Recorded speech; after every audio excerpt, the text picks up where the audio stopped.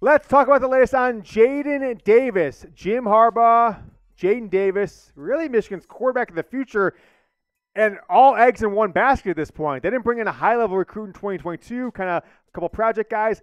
Didn't bring in a quarterback in 2023 yet. Maybe that could change. Got 2 weeks till signing day. And Jadyn Davis is all the bread in the basket there for him in 2024. Jim Harbaugh, Jadyn Davis going to talk Wednesday night. And then, but he's got a lot of suitors out there. He sure does. He's going to visit North Carolina on Mac Brown. They've got maybe the Heisman favorite in Drake May, or one of the Heisman favorites going into next year. They've certainly put out NFL-level quarterbacks under Mac Brown.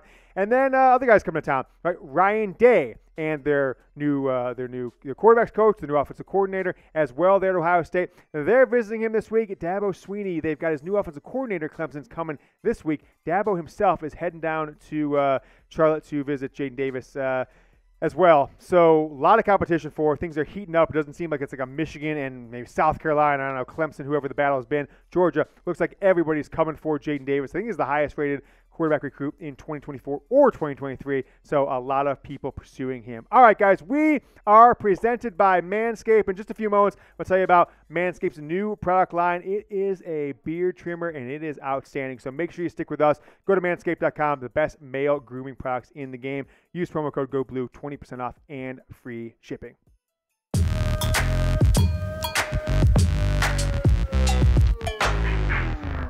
Michigan's 2023 off-season training starts on Monday, so we are going to have all kinds of inside access. Who's looking the part, who's faster than ever, who is putting in the time, showing up at 4 a.m. for the off-season workouts, all those sorts of things. So kind of talking about that in a second. I got a position switch I want to talk about and some injury news for you. So we're going to dive into some news and some rumors, but we're going to start the show with some Jim Harbaugh stuff. Before we do, we're in 2023, right? The season's over. Georgia wins the national title.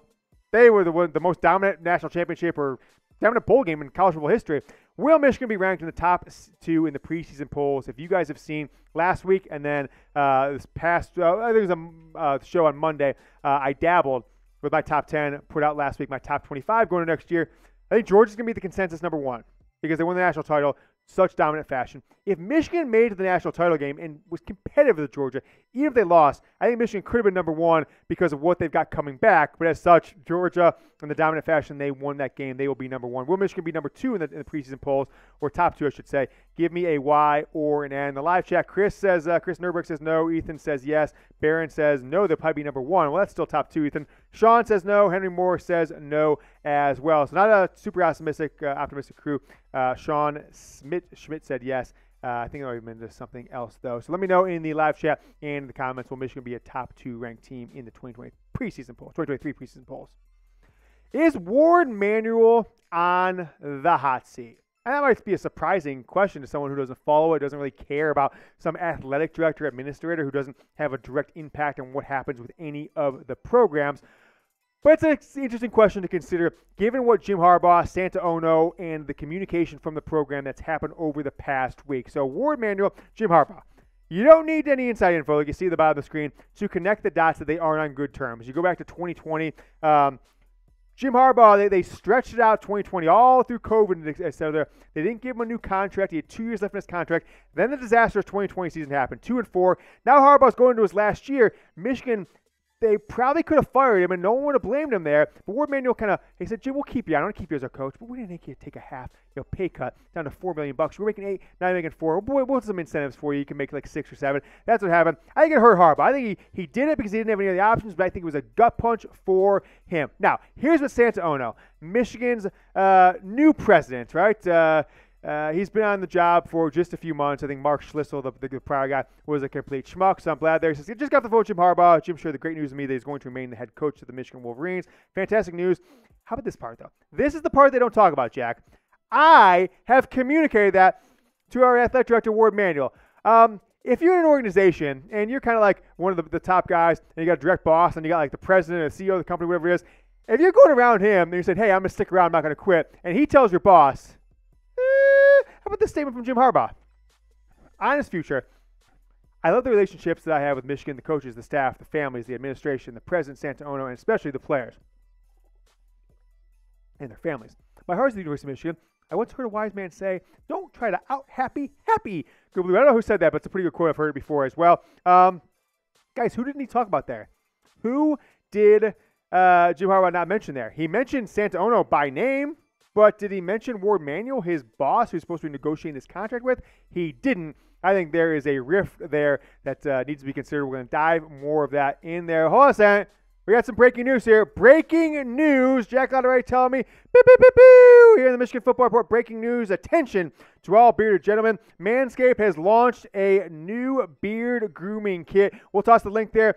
Manscaped.com. Promo code GOBLUE for 20% off and free shipping in the live chat. Folks, are you tired of multiple products to maintain your beard? Look, I used to have a beard a couple days ago. I trimmed this bad boy up. I went a little close, but I did it with my new Manscaped beard trimmer. The Luxury Beard Hedger Pro Kit from Manscaped, the complete beard maintenance kit, has everything you need for the modern man on the go. From trimming to treatment, this kit has it all. It includes a beard hedger, a AC adapter and USB-C cable to charge it, beard shampoo, beard conditioner, beard oil, beard balm, and a travel bag. Plus, as a special bonus, you'll receive a free beard accessory pack with a beard brush, beard comb, and beard scissors. This thing is sick. The beard hedger was designed with a unique cutting angle to have a built-in comb to lift flat-lying hairs for smooth single stroke trimming. And for a limited time, you can get 20% off. It just launched yesterday, folks. 20% off and free shipping on the entire package, or you can just get this bad boy right here. This thing is so awesome. I trimmed my beard on Monday. Look, you see that? You feel that vibration? You feel that? Oh, yeah, this bad boy is sick. And it's got all kinds of accessories here with Manscaped. Promo code GOBLUE, no spaces. Look how nice this packaging is. It's like the Apple of men's products. It's just an amazing package. They have got little instructions there. You got a holder for your beard, Tim. Then you've got this bad boy. Hey, you got a scruffy beard. You got to do one of these. And one of these guys who's kind of like got like, looks like, I don't know, pubes or something. You've seen those kind of guys, Jack. You got to keep it real there. You've got grooming stuff in there. Manscaped is doing it right. Beards they're a thing. I've grown my beard out plenty of times. Hell, I've grown a mustache out before too. We'll show you that coming up here in a second. Get the new Manscaped Beard Hedger Pro Kit. I love it. I use it. Just trim my beard. Manscaped.com. 20% off and free shipping using promo code GOBLUE. I could have used it last year, Jack, when I had that mustache. I could have kept that thing in line a little bit. But that's from fall season. I went 64 days without shaving my mustache. That is the picture there. Harbaugh likes to feel the love. Okay, if you think back to 2000, there was a book by John Bacon, kind of a squirrely guy, but pretty good author, about what happened, how Michigan ended up hiring Brady Hoke after the 2010 season and not Jim Harbaugh. And one of the quotes that stuck with me a decade plus later is, from Dave Brandon, Michigan athletic director, they talked at some point, but I just wasn't feeling the love. Jim Harbaugh at the time, end of the 2010 season, was the hottest coach in college, hottest coach for NFL jobs. His alma mater came calling, but he wasn't feeling the love from Dave Brandon, who kind of had an ego there. I think Santaono, I think he stroked that ego. Jim, you are so valuable. You are the coach I want. I need you here, Jim. I just got on the job. I need you as my coach, Jim. And I think that's what happened in their meeting last Thursday. Now, what I think is kind of shaken out and why it went up to Santaono is I think Jim Harbaugh wants more control of this program, right? He wants to win a national title. I think Michigan was right there this year. I think they played Georgia. I don't think they would have won. I don't think they would have won given what I saw from Georgia. And I think Michigan's track record in postseason games, right? Jim Harbaugh lost 5 straight. Or is it 6 straight now? But I think that they could have kept it within 10 points, maybe 14, and they would have been like, okay, we're right there. We're just like 2 transfers away. And I don't think he thinks Warde Manuel is the athletic director that can get Michigan there, right? Not pushing the envelope, not getting donors to donate to NIL, not doing whatever he needs. Hell, private jets who could visit more recruits. I don't think he thinks that Warde Manuel is going to bat and doing the things that Alabama and Georgia and Ohio State's ADs do for their head football coach. So I'm going to ask you guys, put it in the live chat, put it down in the comments. We're going to post this on Thursday. Grade Warde Manuel's handling of Jim Harbaugh. Now, they've been together for 6 years now, right? Crazy how long it's been with those two guys. But let's just kind of take the last 2.5 years. Let's kind of just say mid-2020 as Harbaugh's going into his second to last year. A lot of contract extension talk. Michigan kind of got blown up by Ohio State back-to-back years. But, hey, Harbaugh's our guy. Up until the contract slashing half price and then the extension last year, but back-to-back years of looking at NFL jobs for Jim Harbaugh. A, B, C, D, or F. I'm going to go like a D D+. I think it's been pretty brutal, although Harbaugh hasn't quit or left the program yet, so maybe I'm grading him too harshly. But let me know what you guys think. Give me an A, B, C, D, or F. Live chat, I got Phil with a D, Ethan with an F, Sean with a D, Carl Cordell, my guy with a D, Bayrola with an F, Roger Pack D, and then Loose Cannon, good grader, easy grader. I wish I had you for a high school calculus class. He gives a B. Breno 2 times going with the C. Noof Dog says D for dog's breakfast. This is what Jim Harbaugh wants. From what I have heard from people who have talked to him, I had a conversation yesterday with someone who talked to Harbaugh's lawyer just this week. Okay, I'm not trying to give away any inside info. I think it's just some things that people pass, and I happen to know someone who knows the guy. Okay, whatever. Appropriate salary. He's the 6th highest paid coach in the Big Ten in 2022. Now, that wasn't like salary, but when things shook out, you beat Ohio State, Big Ten East, Big Ten Championship, College Football Playoff, all that good stuff. Big Ten Coach of the Year. He ended up making over $10 million. So he was actually one of the top 5 or 6 coaches in all of college football with the bonuses, but he kind of had to earn those things, which I think is okay. I don't think it's bad to have that thing, but I think what's appropriate salary no matter what happens. Hey, I can have a down year like Michigan may face in 2024 when everybody's kind of basically leaving and Michigan doesn't have a quarterback. I don't want to get ahead of myself. He wants an aggressive and innovative NIL approach. I could do an entire show about things I would do if I was running Michigan's NIL. Hell, how about this, guys? Would you donate? Would you watch if J.J. McCarthy with a production company like Chat Sports did a J.J. McCarthy postgame show on YouTube where you could take questions from him? Would you pay $50 to access that? Would you donate money to him? I think J.J. McCarthy and Donovan Edwards together, into one, Blake Corum, you get 1, 2 the top guys in Michigan. You do a YouTube live show. You say, I'm not talking to the media. I won't even do a single media entry. I'm doing my own media, YouTube. I'm getting advertisers. I bet we can make J.J. McCarthy easily $50,000 to $75,000 a month. Just through YouTube ads, sponsorships, and ad sales, doing ad reads like we've done for Manscaped and their awesome new beer. But that's where I'm at. I think we can do a lot of those things. And a bigger assistant pool and support staff budget. Michigan has kind of got there for the last 3 years. Other schools, Ohio State, Georgia, the same. LSU, under Brian Kelly, absolutely have hired a lot more people for support staff, recruiting, NIL. Other schools now have an NIL department, transfer portal department, recruiting department, where Michigan is kind of still holding up into like 5-6 people under one player personnel department. Some thoughts here that I've got a source on that the takeaways from the meeting last Thursday was that Jim Harbaugh, Santa Ono, Harbaugh expressed the things that I just showed you on screen there, what he needs. Santa Ono says, look, Jim, I'm a man of my word. You can call around, call Cincinnati, talk about the head coaches I worked with there. When I gave my word, I stuck to it. I'm going to get you a salary, right? I need from you, Jim. I need a bigger buyout, so you don't have to look at the NFL every year. Okay, cool. We got that. We're going to get this thing done with NIL. We're going to make sure that things you just told me that we can do, we're going to get them done. Might not happen tomorrow, but it's going to happen over this next year. Okay, great. And we'll get it done. So let's kind of move forward. Let's meet with the NCAA, which we'll talk about here in a second. And as long as something doesn't happen catastrophic, we'll send a contract extension sometime this spring. All right, guys, we're going to talk more about injury updates and a position switch in just a moment. But before we do, I did want to ask you guys a question, looking back to the history of Michigan football. Because I've seen this guy on Twitter. I follow him. He follows me. It's like, Go Blue Pool 1. I think I should give him attribution, but we didn't. He put some really interesting questions. I saw a few of them, so I made up my own.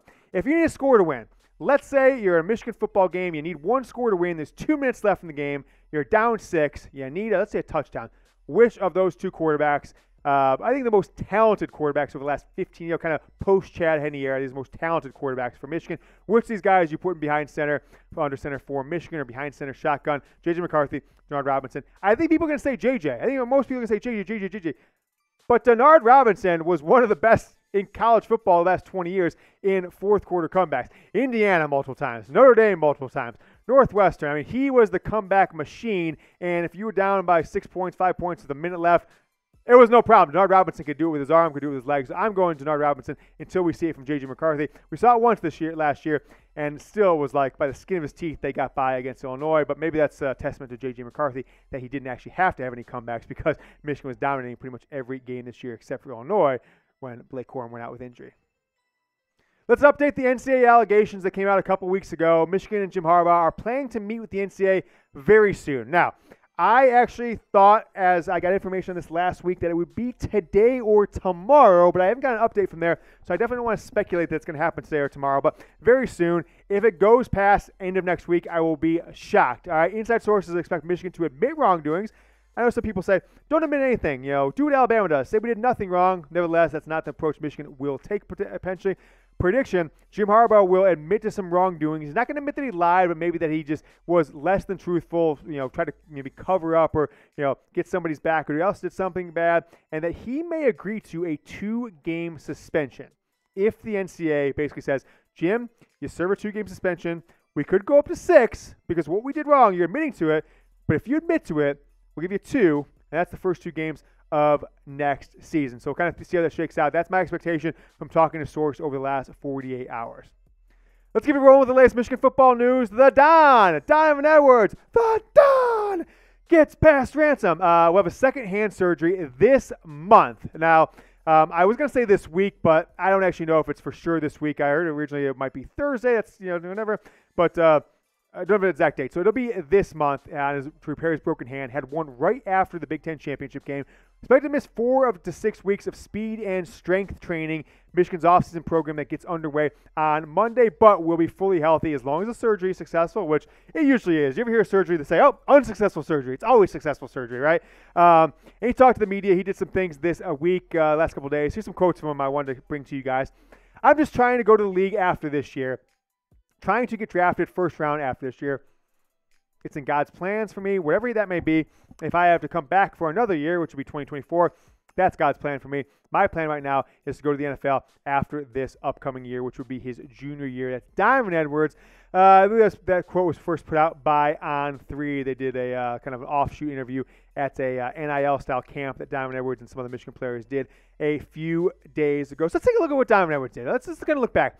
Michigan's backup quarterback, who he himself missed like 5 games, was behind a guy who was overused in Blake Corum, still put up some huge numbers, right? Started the last 2 games of the regular season, Ohio State, Purdue, 47 carries, 401 yards, 8.5 yards per carry, 75-yard touchdown, 85-yard touchdown, another touchdown against Purdue, but didn't do that well against TCU, right? Had a 50-plus yard carry on the run, the first carry of the game, and then after that, you see, the rest, it's 60, 70 yards.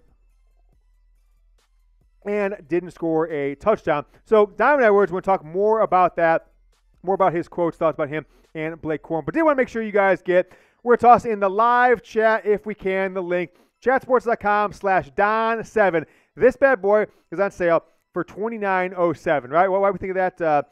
Michigan won back-to-back Big Ten titles. Number 9, right? We had to make up a price. We had kind of a price range, $29.07.